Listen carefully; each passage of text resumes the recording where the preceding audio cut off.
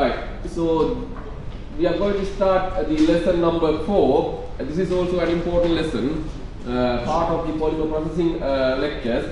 Right, we already discussed extrusion in detail and the blown film, chill roll, film casting, and cable coating. These are kind of very brief way.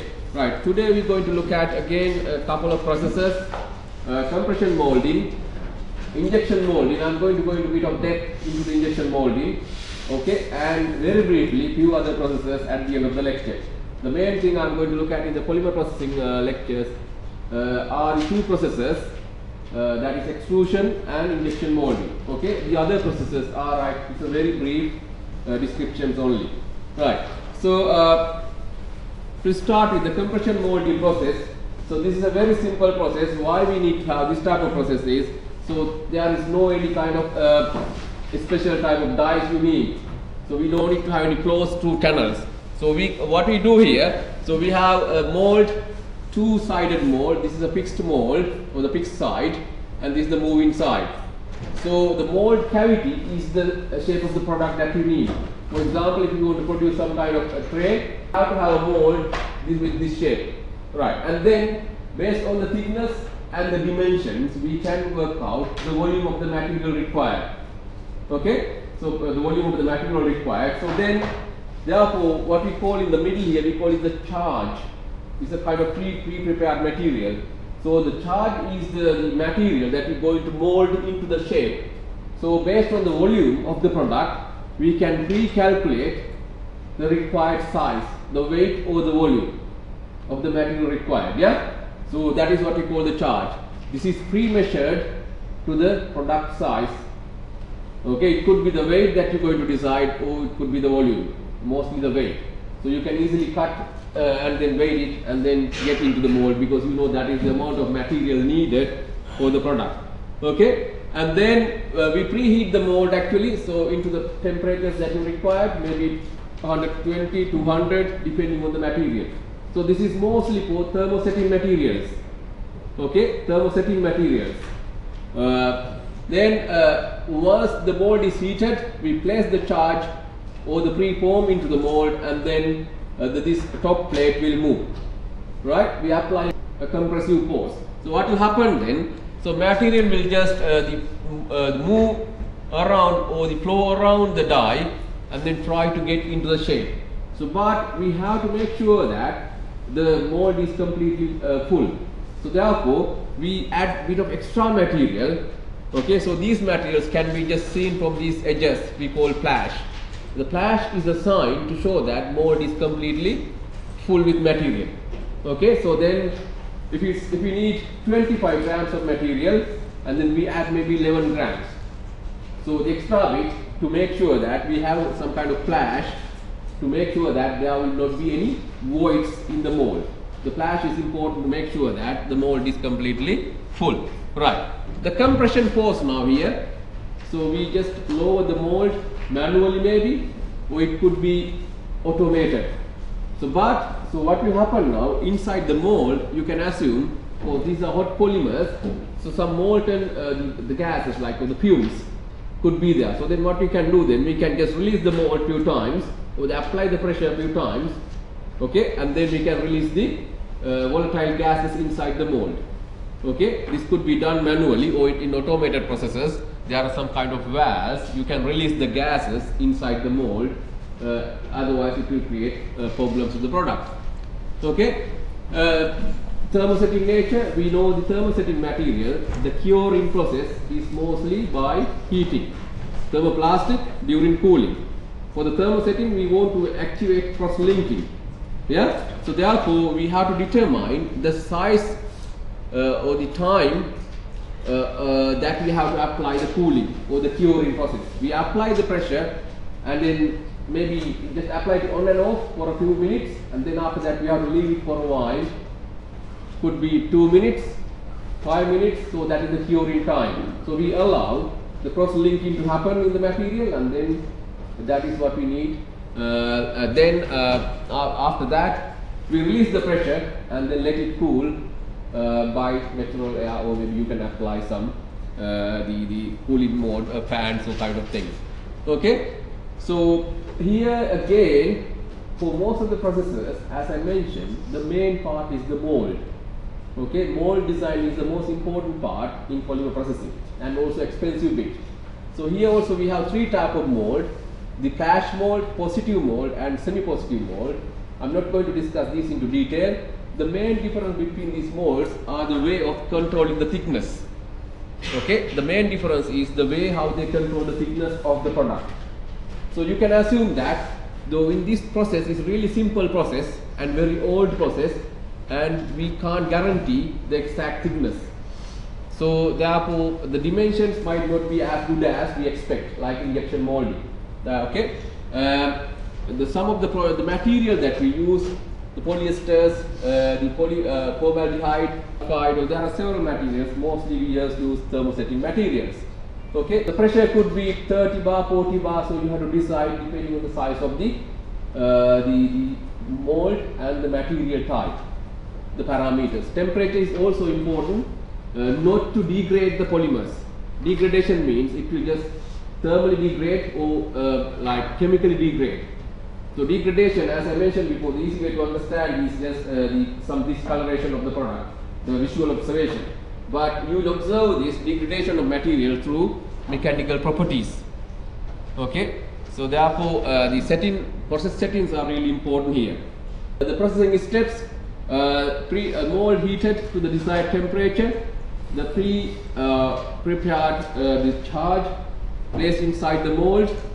Okay, and then hydraulic press, we just apply the pressure or the force.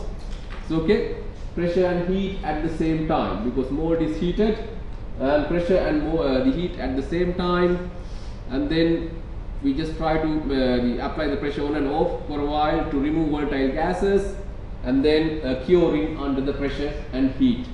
Okay, curing under the pressure inside the mold, and then product is removed. So primary factors you have to decide as the materials engineer is the volume of the material or the amount of material required depending on the product dimensions, heating time and technique. So mostly we use resistive heaters to heat up the die, and the heating time is really important as well. And the force to be applied to the mold, the force to be applied, it decides the thickness of the product. You can assume if you apply very large force, the flash will be really big, so then you will have very minimum thickness, you can't control it. So then it is something, first of all, you do some trial and error steps, and you realize this is the force we require for this product. Yeah, so of course very underdeveloped process. Yeah, and then cooling time and technique is also important, that is for the curing time. Heating time for the mold, cooling time, they are important, and then the heating technique, the amount of material, and the force applied, temperature and pressure to be applied. So these things are the important things in this process.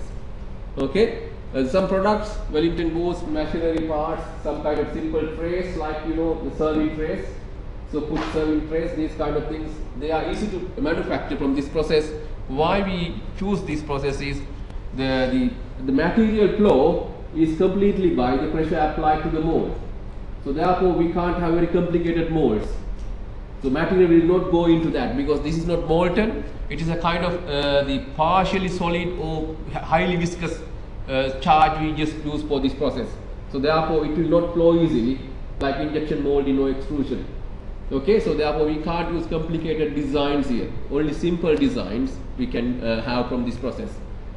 Right. One of the good examples is tires, but the tire compression molding process is well controlled because they have different layers and then stitches and also some metal wires, and that is example of compression molding, but this is well controlled with technology. But the one I was talking about before is a very basic the technique. You will find some machines in James Lighting building. So you might use these machines in your project to prepare the samples. For example, if you want to prepare the specimens for tensile testing, rheology tests, so you will use compression molding to prepare these samples. Okay?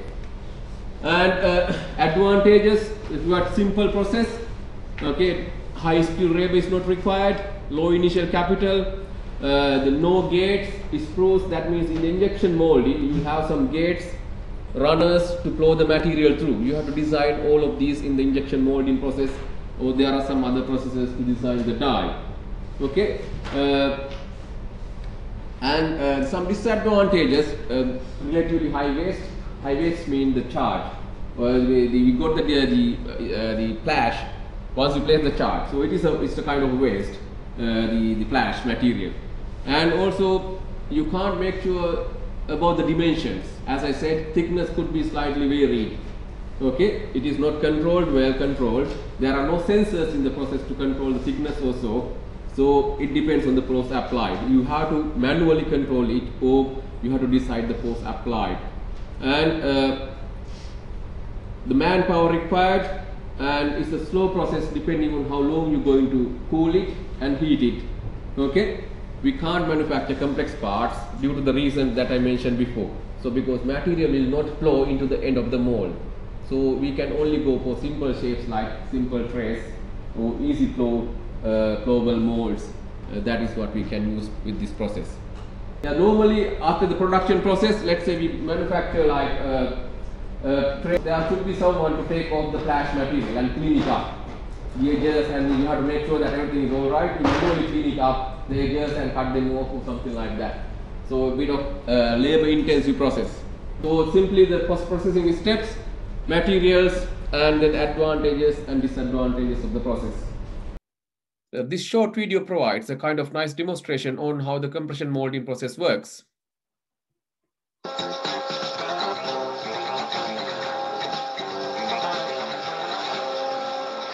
Compression molding was one of the first processes used by the plastics industry, and it is still commonly utilized to make articles from thermoset materials.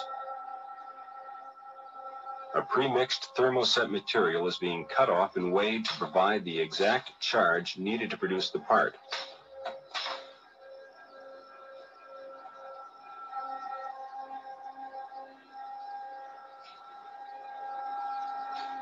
The charge is placed directly into the mold, which has been heated to temperatures between 300 and 400 degrees Fahrenheit. As the mold halves are forced together by the press, the plastic flows into the recesses of the cavity. Since the plastic material is thermosetting, the heat and pressure cause an irreversible chemical change in the plastic which solidifies the part. The plastic won't soften, so the mold needn't be cooled. This particular mold is for microwave oven trays. After a short interval, the press is opened and the molded part removed. The cycle is complete.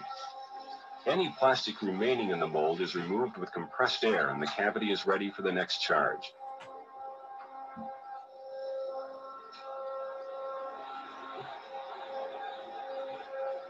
While the press is molding the next part, the operator breaks off the thin layer of overflow called flash. Another example of compression molding. In this case, preforms are preheated in a dielectric heater.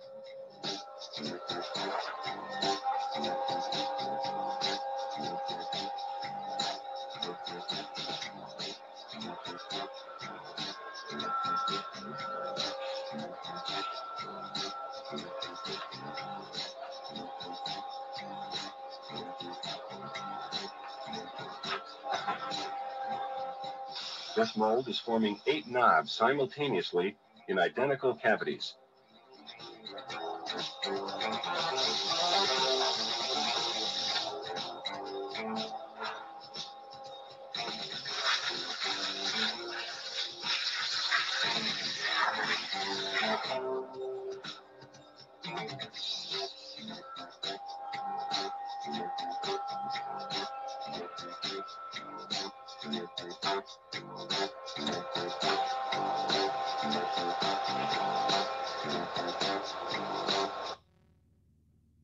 That is all I want to discuss for the compression molding actually. So for this process, I would like you to know about the main processing steps, okay, and the main products that are being manufactured using this process, the key process parameters that we have to control, and also the main materials that we can use, and the other related parameters that I discussed during this video.